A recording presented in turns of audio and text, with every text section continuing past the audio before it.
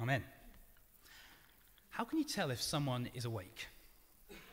I Googled this week, because that's what any sensible person does if they want to find out information, and I came up with a very helpful article with 6 points for checking if someone's awake or not. Number one, you check their pulse. I can't remember what the range was, but if you check it and time it, you can tell if someone's sleeping or not. Number two, check their breathing. How deep and how fast is their breathing? That will give you an indication of whether they are really asleep or not. Number three, you look at their eyes. Even with the eyelids closed, you can tell if there's rapid eye movement going on, and that's a surefire sign of someone being asleep. Number four, and this is when I knew I must have been on the website of a preeminent medical journal, you check to see if they're snoring. Okay? That is a good way of testing it. Unfakeable. Number five, you whisper something really shocking into their ear. The building's on fire. Or your flies are undone. And just see what happens. They will respond if they're really awake. And number six, it's my favorite, you flick them. I thought that was quite a simple way of finding out. Now, if I go on too long this evening, you can try any of those techniques you like on the people sitting next to you. But the reason that I give you this very tenuous introduction is because sleep, you will have noticed, being asleep, being awake, is the picture language that Paul uses to hold this whole section together that Luke read to us just a moment ago. And we see in there people who are asleep but will soon be awake, people who are awake and will never go to sleep, and even people who seem to be wide awake, but in fact they're actually asleep. And so as we look at the tail end of chapter 4 and the beginning of chapter 5, we're going to see how Paul brings this all to bear on us as people who want to be followers of Jesus. But before we get too into this passage, let's just have a look at the first verse that Luke read to us and get a sense of what we're reading here this evening. So do have a Bible open if you've got one in front of you on your phone or something. And in verse 13, Paul writes this: brothers and sisters, we do not want you to be uninformed about those who sleep in death, so that you do not grieve like the rest of mankind who have no hope. This section here isn't about getting caught up and embroiled in controversy. And as we go through, maybe it will become clear to you why that could be the case. Some of the verses here have caused controversy and Christians falling out, that kind of thing, over the last couple of 100 years. But that's not why Paul writes this. If anything, in this letter, he's trying to avoid controversy. What he's writing is a letter to people that he really cares about, who are grieving and are struggling. And as a pastor, he reaches out to them in love. So that's what we have in front of us here. And can you see what the issue is? The issue is to do with those who sleep in death. The chances are that in this young church that Paul had spent a few weeks with and then was forced out, persecution drove him out of the city. He couldn't stay there any longer. The chances are that someone, maybe one of them or a few members of the church, have died.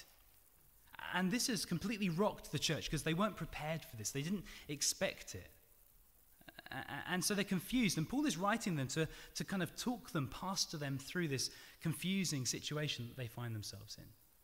Somebody's died, and they're unprepared for that. Paul says here in verse 13, they're uninformed. Now that could be a few things. No one's 100% sure in what way they were uninformed. I mean, the chances are when Paul was there, even for a couple of weeks, that he would have mentioned the return of Jesus. That was such a key part of the gospel that he preached that he couldn't have missed that. But maybe there was something about the relationship between Jesus' return and Christians dying that he failed to mention. Other things were more pressing. And so now they don't know what to make of this. What will happen to this person that we love who's died, who's passed away? Where have they gone?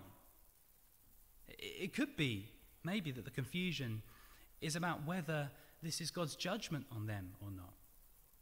Maybe this older man or woman in the church who's died, they fear is under God's displeasure. This is God's judgment upon them in some way, and they don't understand it. They can't make sense of it.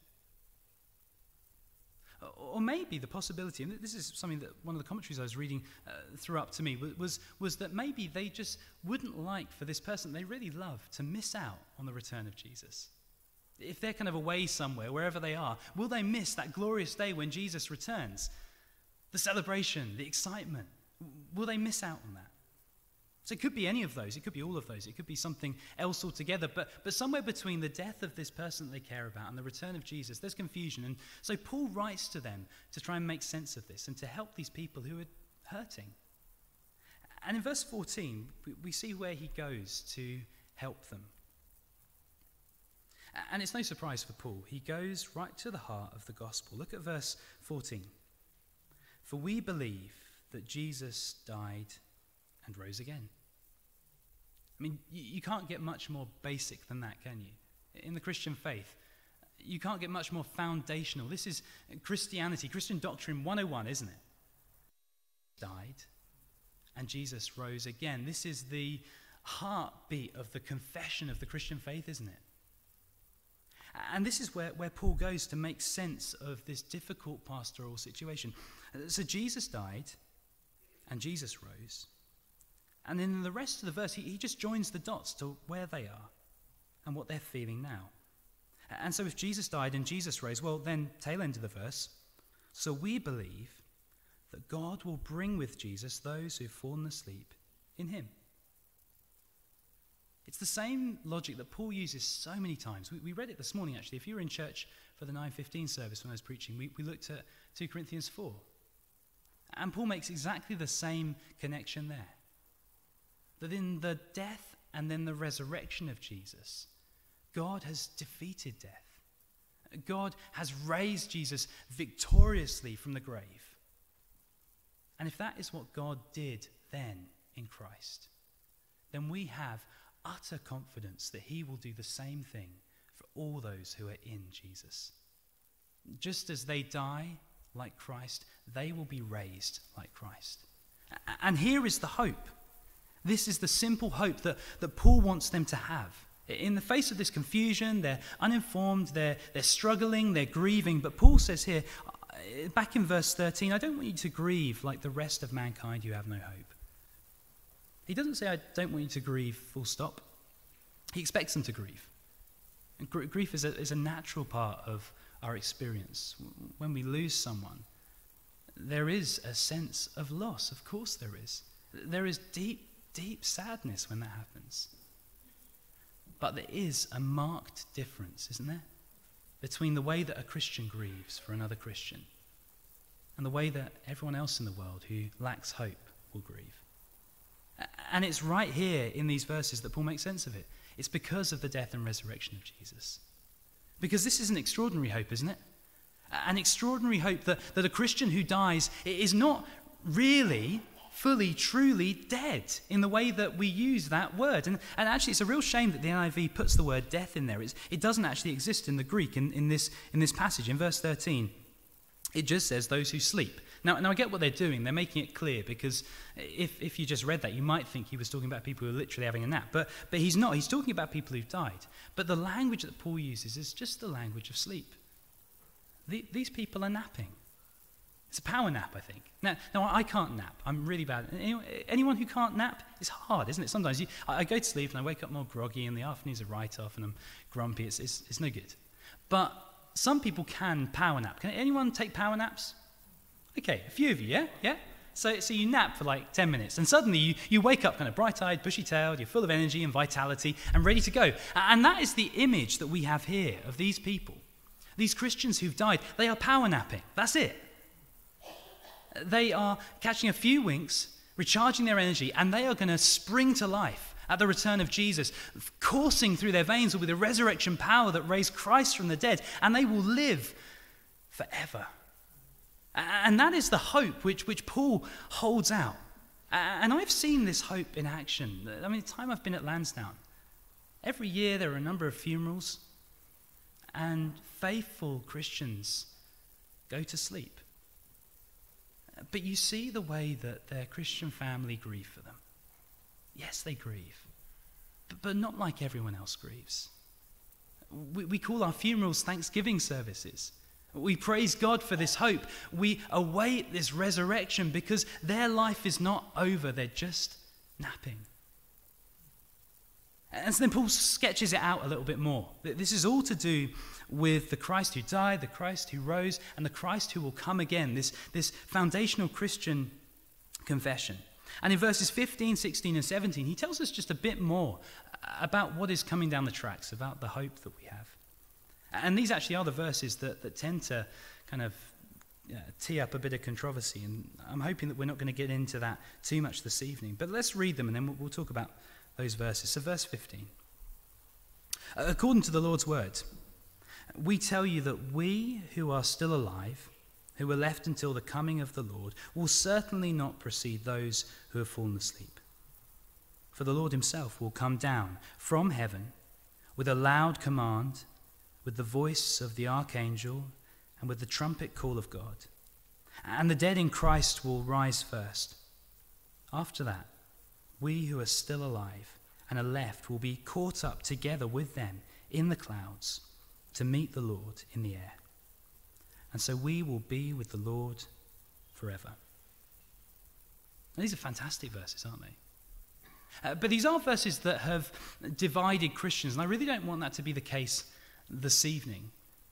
I'm sure in a room this size with this number of Christians will have different interpretations of this, and maybe you've never really read these verses before or thought about the possible controversies that are here.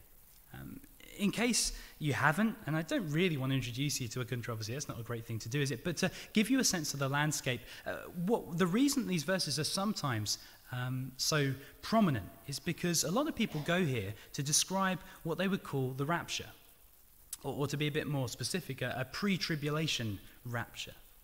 Now, you might hear those words and think, what on earth are you talking about? I've never heard that before in my life.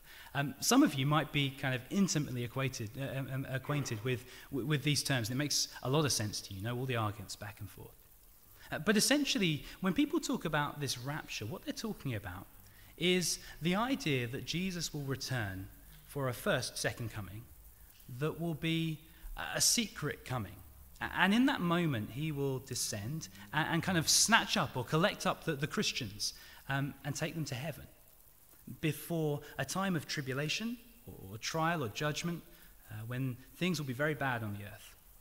And after that period, there will then be a final second coming of Jesus, one of judgment, one that everyone will see and recognize and hear. Now, that may seem very familiar, and you're like, of course, that's what the Bible teaches. Or perhaps you hear that and you think, really? Do people believe that? There'll be a whole range of responses, I guess, in a room like this. I have to say that I don't find that convincing. I know there'll be people in this room who hold that view strongly and sincerely and will look to text in the Bible to support that. We can talk about this afterwards. I'm sure there's a few people who'd love to chat to me or hit me around the head or something afterwards. But this isn't a view that I find convincing. One of the reasons is I think there is such a strong insistence throughout the whole of Scripture that Christ will return once. That he will return, and in that moment he will comfort those who are his, and he will bring judgment to those who've rejected him. I mean, literally just turn the page to 2 Thessalonians 1, and that's the view that Paul has there. And you can go to countless other places in the New Testament to find a similar point of view. The other thing is that passages like this, which a lot of people would say are the stronger texts for supporting that view, they don't really fit all that well. So if this description here of the Lord descending on a cloud to snatch people up to him, to take them to heaven, is this first secret rapture, then that isn't really what we have described here. There's an archangel shouting, there are trumpets being blown, there's a loud command. This is hardly secret. I mean, if you've read the Left Behind books, that'd be a classic example of this view, or seen the movies. You know the scene, don't you? All of a sudden, just like that, all the Christians are gone. And there's piles of clothes, and there's kind of shopping trolleys left, and cars abandoned at the side of the road, because instantly God has kind of snatched up all the Christians to himself. But that isn't what we have here. This is loud, this is public, this is something that everyone could hear or see. And so the way I understand this is that this is the final return of Christ. The second coming, not a first and a second, but the one and only second coming of Jesus. And actually, the language that Paul's using here would, I think, be very familiar to anyone who lived in the first century. It's an event that would have happened quite regularly with a city. A dignitary visits, or a king or a governor returns. And what happens? They don't just kind of rock up in their taxi and kind of get driven to their house. As they approach the city, people come out to meet them. And they line the streets approaching the city to welcome this dignitary or this king to the place where he reigns. Maybe after a victorious battle, to welcome him back with celebration. Think about Jesus when he returns to Jerusalem in the triumphal entry at the end of the Gospels. People lining the streets as the king returns to the city where he will reign. And the same thing is happening here, but it's not just Jesus returning to a city. It is Jesus coming for the whole world. And what happens here is all of those who are Christians join together with all the others who've already run their race and are waiting for this day. And together, not with the Christians who've died being left behind or kind of missing out on this great occasion, they're brought together as well. And all together, all of God's people line the way to celebrate the return of the King who will establish his kingdom forever. And meeting him in the air, it's interesting, that word meet only occurs 3 times in the New Testament. Scholars will tell you that it has almost a kind of technical meaning to it for that occasion, that situation that I've described of welcoming a dignitary or a king back to the place where he will reign. And that's exactly what happens in all the 3 examples we find in the New Testament. People are somewhere, they go out from that place, they meet someone, and they don't go off with them to another place, to heaven or to wherever else. They return to the place they came, accompanying the person they've gone to meet. And that seems to be what is talked about here. And so Jesus descends on the clouds. It's an allusion to Daniel 7, where God's chosen king, the one who will reign, the one who has defeated the rebellious powers of this world, the one who's seated at the right hand of God, he comes to take his place. He comes to reign, and his people are there with him. And where is the kind of the final, the grand finale of this hope at the end of verse 17? And we will be with the Lord forever. And so for these Christians who are worried about their departed friend, this gives them hope, doesn't it? That soon, very soon, Jesus will return, and they'll spend eternity with him here. Soon, very soon, he will return, and their friend will not miss out. He will be leading the charge, the welcome party, as Jesus returns to take his place and to establish his kingdom fully and forever. And so in verse 18, it makes a lot of sense to say, therefore, encourage one another with these words. These are good news. This is good news. Encourage each other. But of course, as we move into the next chapter, everyone's asking the question. It's the question you'd be asking, isn't it? When? When's this going to happen? This sounds great. Now, brothers and sisters, about times and dates, we do not need to write to you, for you know very well that the day of the Lord will come like a thief in the night. While people are saying peace and safety, destruction will come on them suddenly, as labor pains on a pregnant woman, and they will not escape. Paul uses 2 really familiar images there to describe what will happen or how it will happen. These are images from the Old Testament, from the teaching of Jesus, of a thief who breaks in when you least expect it, or a woman who goes into labor. You can never really predict when that's going to happen, can you? You can have the bag in the car, you can get your route to the hospital, but you don't know when it's going to happen.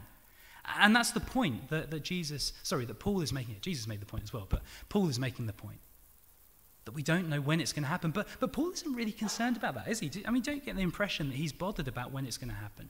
What seems to matter for him is whether or not you are waiting, whether or not you're expectant, whether or not you are ready for that day. That seems to be the thing that really matters to Paul. And there are people here that he describes who aren't. People who don't know when it's going to happen, but they don't really care if it's going to happen or not. And what's their motto? Did you see it at the end of verse 3? Peace and safety. In the Roman world, that was basically the motto. The Pax Romana, the peace of Rome, which was their best export. If you were part of the empire, then it meant that you could live quite a comfortable, peaceful life. But Paul is saying here that we shouldn't take the status quo as always being the status quo. We shouldn't assume that whatever it's like now, things aren't going to change. We shouldn't assume that Jesus isn't going to return, as so many people in our culture do. And so Jesus warns, and Paul warns, that we need to be ready, as though a thief is going to break in, as though our wife is going to give birth. We need to be prepared and ready for that moment. And Paul describes the opposite to those people who just apathetically say nothing's going to happen. We're all fine. There's nothing to worry about. He describes the Christians differently in verse 4 and following. Look with me in your Bibles there. But you, brothers and sisters, are not in darkness, so that this day should surprise you like a thief. You're all children of the light and children of the day. We do not belong to the night or to the darkness. So then, let us not be like others who are asleep, but let us be awake and sober. For those who sleep, sleep at night, and those who get drunk at night. But since we belong to the day, let us be sober, putting on faith and love as a breastplate and hope of salvation as a helmet. For God did not appoint us to suffer wrath, but to receive salvation through our Lord Jesus Christ. He died for us so that, whether we are awake or asleep, we may live together with him. The only people who see the new day coming are those who've already woken up. And that is what a Christian is. It's someone who's been woken up. I don't know if you've ever been seriously jet-lagged. Maybe you've flown to America or something like that, and your body tells you to wake up when it really shouldn't be awake. Everyone else is fast asleep. It's 4 in the morning, 4:30, 5 o'clock in the morning, and it's pitch black outside. Maybe if you were to stare to the horizon, you'd see just the faint glow that gives you a hint that the sun is going to peak above the horizon sometime in the next half an hour, hour's time. But it's basically nighttime. And just a few of you in the city will be awake at that point. Most people will be snoring their heads off, fast asleep. And that's the image here. Paul says that the Christian is like that person, not because they've got an out-of-sync, jet-lagged body clock, but because the Holy Spirit has woken them up to anticipate the new day of the Messiah that is coming. Woken them up to welcome the dawn when Jesus returns. And so this evening, if you are a Christian, you are someone who has been woken from your sleep by God to anticipate that day.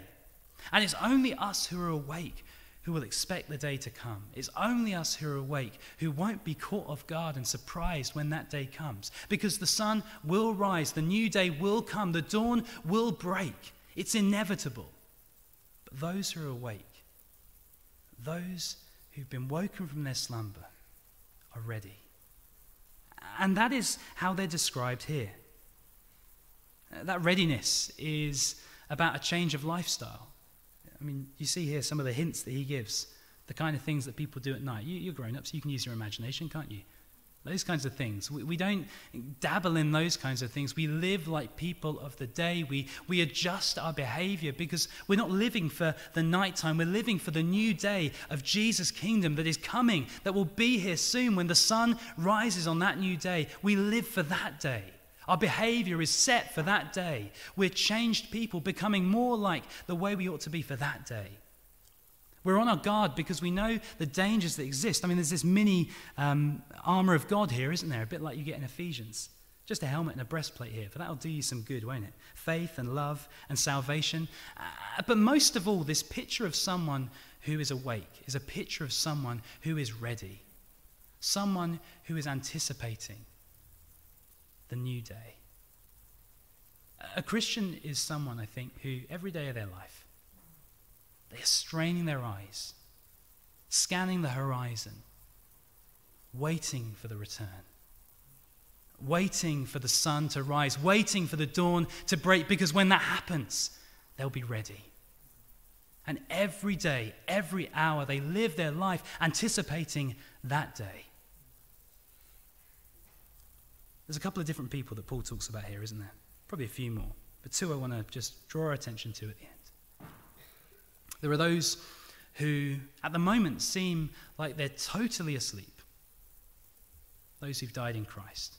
But actually, we find they're just power napping. They'll be back soon. Don't worry about them. Grieve for them, but don't worry. They're with Christ, and they'll be there when he returns. But there are also those who look like they're wide awake. But in reality, they are totally oblivious. And they're sleepwalking towards the wrath of God. And the challenge that Paul seems to give us here is to wake up, to be awake, to be the people who are ready before the sun has risen, anticipating the dawn, waiting for that return, to live as people of the day. Let's pray.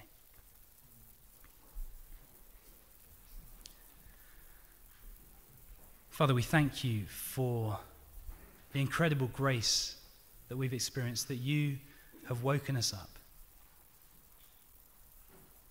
that by your Spirit we are awake now, ready and waiting for the day that is going to dawn soon.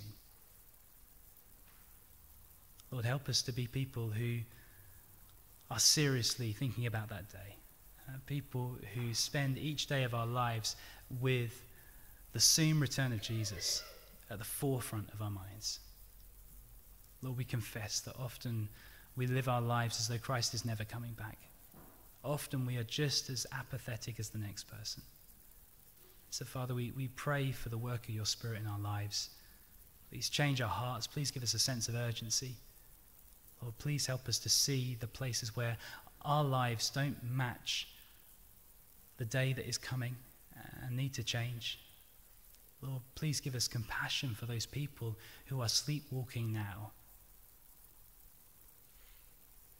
Lord, we pray for that kind of change in our lives this evening. And Lord, we thank you that one day, very soon, your Son Jesus will return. Thank you that with him will be all those who've died in Christ. Thank you that on that day, for us and for them, the resurrection power that raised Christ from the dead will course through our bodies, and we will be changed, and we will be with you forever. Father, help us to be people who encourage each other with that truth. Amen. Amen. Well, we're going to sing a